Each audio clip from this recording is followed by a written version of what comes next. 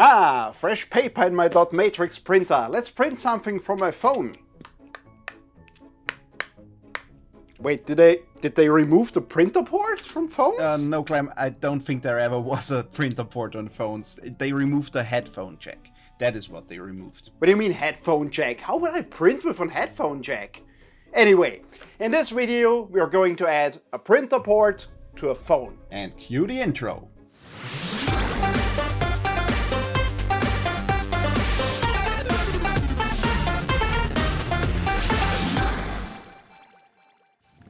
Welcome back to Element 14 Presents. I'm Clem, and I have recently encountered that smartphones seem to not have a parallel printer port anymore.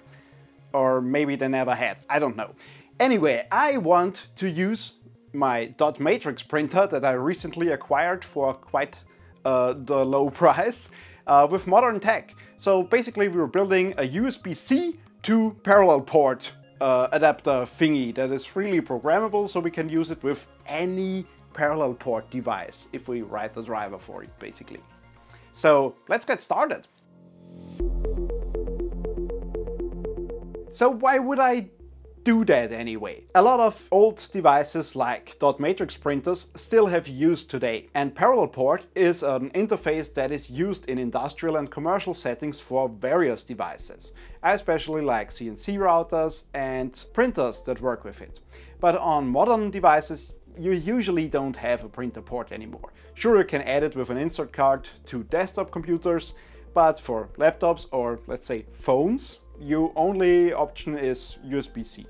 So I make an adapter that basically works on any device to allow me to operate any parallel port device, if I would write the driver for it, that is.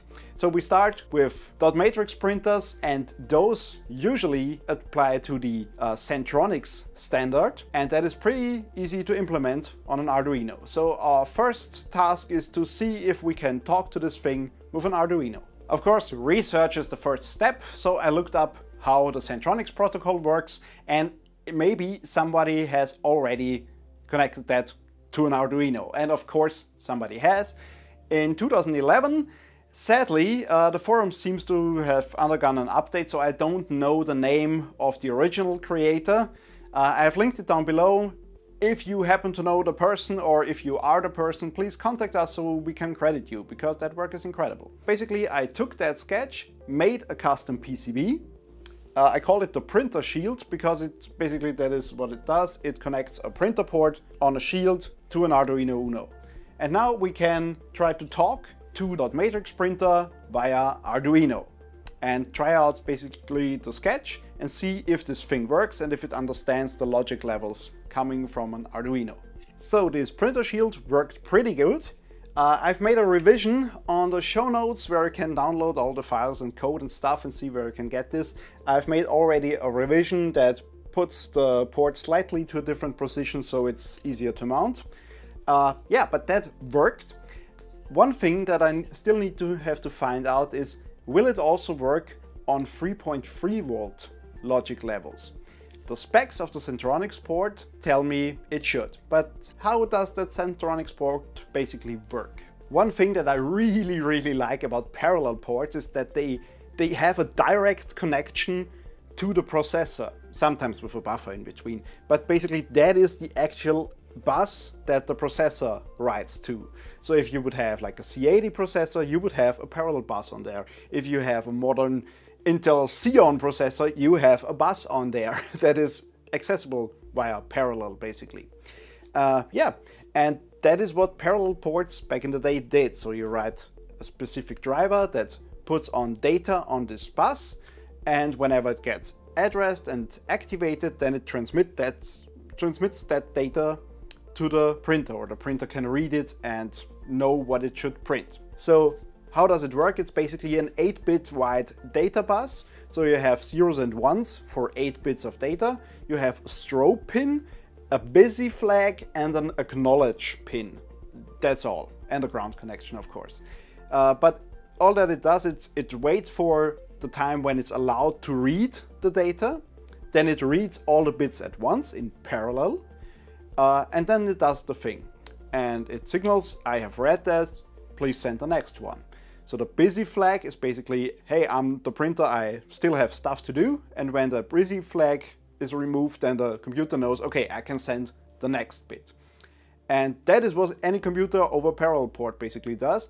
And we emulate that via Arduino. Speaking of the specs of that, usually, you know, RS-232, the serial plug, that usually worked on a 12 volt level stuff. Parallel ports are usually dependent on whatever voltage levels the processor uses, but sometimes they have buffers in between. And from the specs, judging from the specs, the normal Centronics protocol should be tolerant to 5 volt and 3.3 volt logic levels, just because of the little fact that at 2.2 volt it should trigger to high, and at 0.8 volt it should trigger to low, and that would apply for both voltage levels. So there shouldn't be any problems with it, at least I hope. So let's port over this project from an Arduino with a shield to a dedicated PCB with a different microcontroller, USB-C, the parallel port, and make it as small as possible, because it's meant for a phone, so it should be small and portable.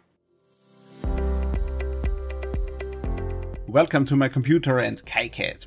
We are designing some custom hardware for our project, and my first iteration was basically an Arduino Uno, and I put a little shield on top that I made that just has this parallel port on it. And now we're transferring basically that functionality over to a custom board to make it smaller and maybe more capable, and also USB-C.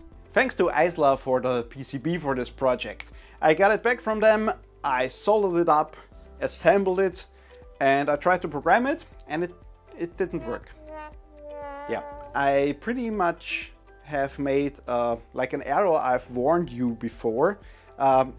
Refer to my PCB design videos, where I explained that you should not like just send it, look it over, sleep over it, look at it again, and then you may encounter some errors and can correct them before they get produced. So what I did, basically I used a switch symbol in KiCad that I usually don't use. I thought it looked nice, and I matched that with a footprint of a switch that I have. But the pin numbering on these don't really correspond to each other, so the switch doesn't connect the pins it is supposed to connect, and that also translated in routing when I put the pull-up resistors on the wrong side of the switch. Yeah, so basically the device is kept in reset all the time. My quick fix for that was to reattach the buttons in a diagonal way and add some ground lines. That didn't work because the pull-up resistors are on the wrong side. Didn't think about that. So in the end I replaced it with just two little wires. That's it, wires. They are a bit springy, and that basically is a switch. So it's good enough for me to program them, and when I got the code on there, I basically can snip them off and don't need them anymore and can just put it in a case. But before I would get those out to the masses, I would basically redesign it to remove that flaw. I think I will do that. Yeah, I will do that. If I think of it before this video is finished. Probably not. Hi, I'm Derek, and this is DC to Daylight, where we explore the world of electronics in the realm of DC, audio frequencies, RF, and into the visible spectrum of light. Here we take electrical engineering topics out of the boring old textbook and bring them into life through demonstration and test. Sometimes we even build stuff, and if there's a way to test the concept at hand, we'll put it on a scope and measure it, and in doing so, hopefully bring it to daylight. So if that sounds like a good time to you, come hang out with me every couple weeks here at Element 14 Presents. Alright, see you there.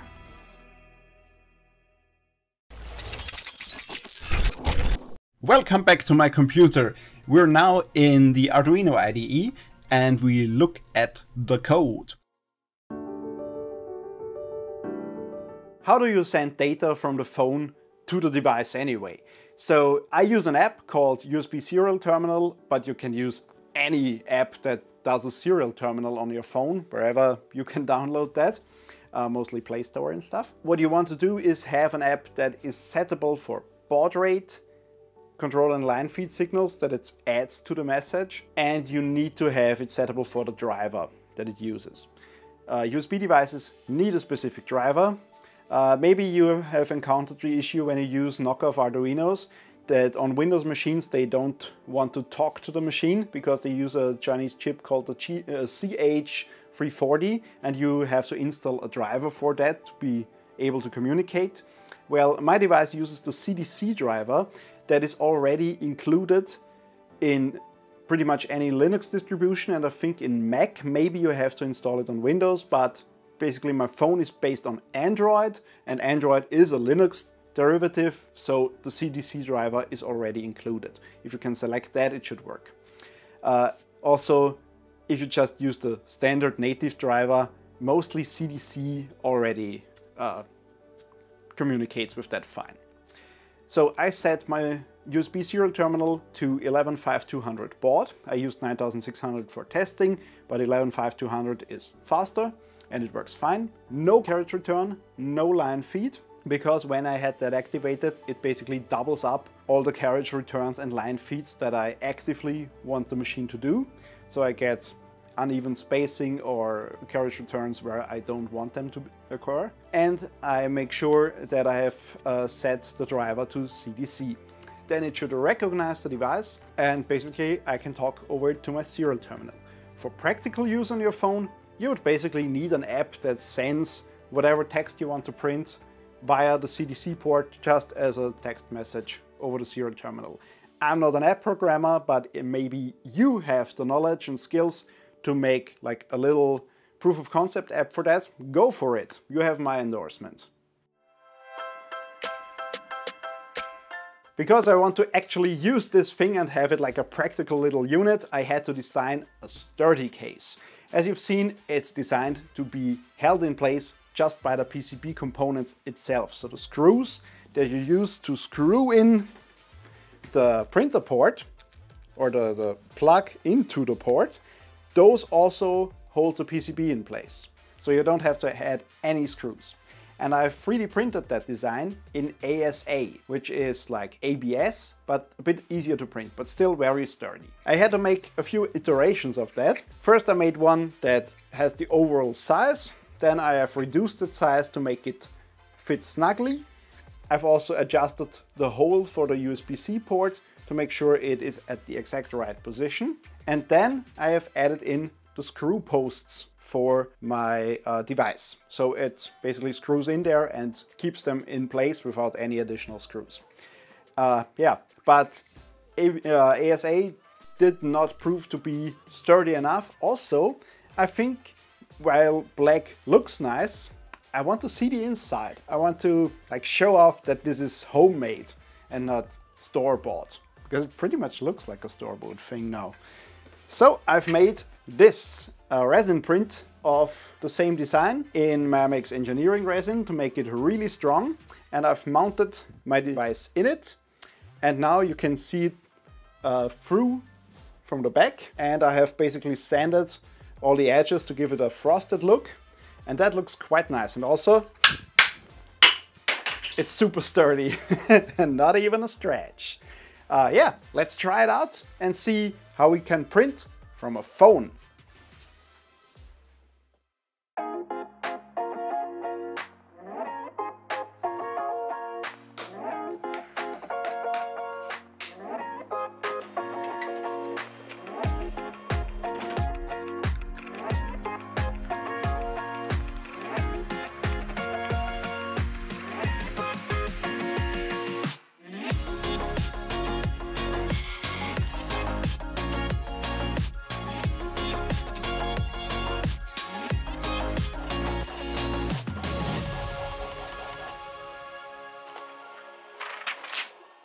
In this video we have created our own custom hardware that speaks USB-C and also parallel printer port. So we can use those old dotmatrix printers and basically any other parallel port device on modern tech like phones and computers and stuff if we would write the specific driver for each device.